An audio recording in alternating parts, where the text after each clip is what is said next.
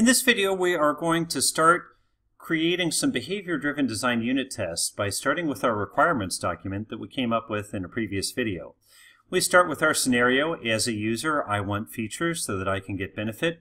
And now we have elaborated this into several examples. So we'll see, given a feed of plant data is available, when I search for redbud, then I should receive at least one result with these attributes. Similar, given a feed of plant data is available, when I search for Quarkus, then I should receive one of these. And then finally, an edge case, given a feed of plant data is available, when I search for just garbage, then I should receive 0 results. So this is the framework for the test we are about to write. A quick lay of the land. I have already created an interface called iPlantDAO. Very simple, very straightforward. It has a method called search, which accepts a string search term and returns a collection of plants. Now this is an interface, so all we have is the method signature, not a class that actually implements this method. And that's okay, because with test first design, we don't need to write the test, we don't need to write the class first. We write the test first and the class later.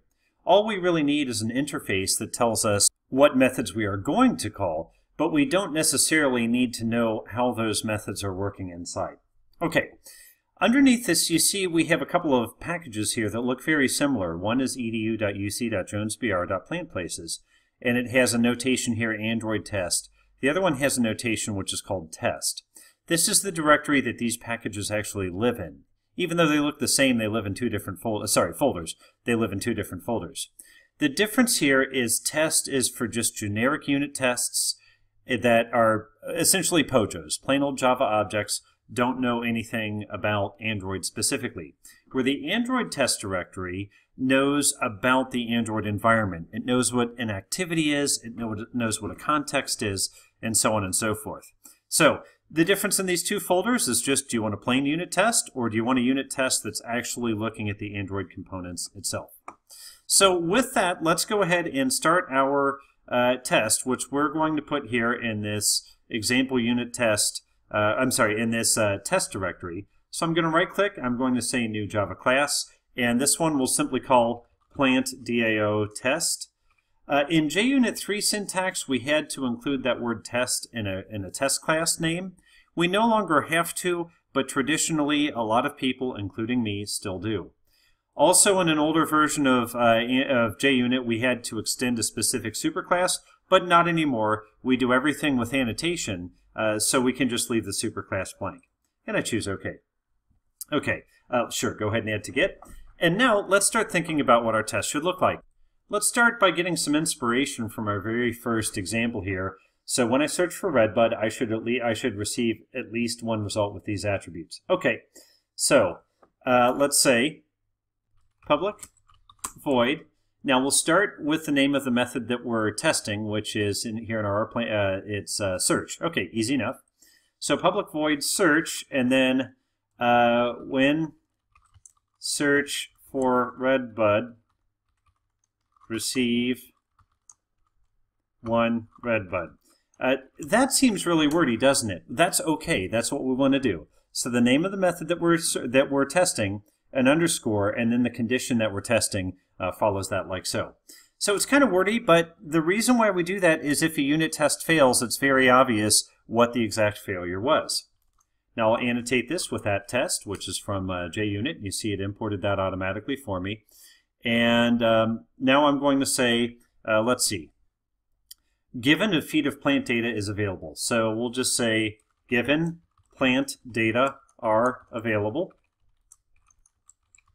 Why did I use are, not is? Because data is actually plural. Notice I'm calling a method before I actually have the method. That's okay. When I search for redbud, okay. So when search for redbud, okay. And finally, whoops, just one moment. Finally, then I should receive at least one result with Cercis canadensis. Then receive result with Cercis canadensis, which is the Latin name for redbud. As a matter of fact, I had to change the method name to be more specific there and say receive one Cercis canadensis. Okay, great. So now we're off to a good start. What I'm going to do is in Android Studio or IntelliJ, I'm going to put my cursor on each of these methods, Alt-Enter, and say Create Method. So there we go. We're creating the method that we haven't called yet. Okay, when search for Redbud, Alt-Enter. Oh, let's go ahead and confirm our changes below. There we go. Now when search for Redbud, Alt-Enter, Create Method. Do you see where it put the when method? You see it started with the then it put the when above the then, and then it's going to put the given above the when, which is why I'm creating these in reverse order, because the default behavior is just to create a method underneath the method that we're currently in. So starting from the then, the when to the given, it creates it so that I see it in this order: given, when, then, like so. Okay, let's start with given plant data are available. Well, we're going to get that from the class that implements iPlantDAO. So let me make an attribute, private, iPlantDAO, plantDAO. Okay, whoops, like so. Okay, Alt-Enter to import, like so. Good. Now, given plant data are available. For this, we're just going to instantiate our DAO class. Okay, so plantDAO equals new plantDAO stub. And that's going to redline because the class does not yet exist. But that's okay. Remember, we're doing behavior-driven design, which is essentially an enhancement of test-driven design. So we're writing the test before we write the code. Now with the given complete, let's go to the when. When search for Redbud, this one's easy. PlantDAO.search Redbud. Now take a look at that. You see it's allowing me to invoke this method without actually having a class. There again, another good advantage of using interfaces. Then receive result with Cercis canadensis. Okay, so the search method from PlantDAO is going to return something, and let's see what it's going to return. It's going to return a list of plant DTOs. So what we can do in Android Studio IntelliJ is Control-Alt-F with my cursor on that method, and that will essentially take the return value from that method and create a field out of it. So we can just call this plants, like so. And look what it did for me on line 17. This did not exist before. It's declaring an attribute called plants of type list with a generic identifier of plant DTO. Okay, good. So now the then receive result with Cercis canadensis, here we can do a for each loop, and we can say, okay, for plant DTO plant in the collection plants, okay, and we'll tighten this up a little bit. Okay, so we're going to iterate over every plant result that we've received back. So iterate over results. Okay, let's start by assuming that we don't have a plant that meets the given criteria. So we'll say Boolean Redbud found, or let's say Cercis found, Cercis canadensis found equals false, so assume it's not found. After the for loop, let's assert true, Cercis canadensis found. Okay, and Alt-Enter, a little bit of magic here. There we go.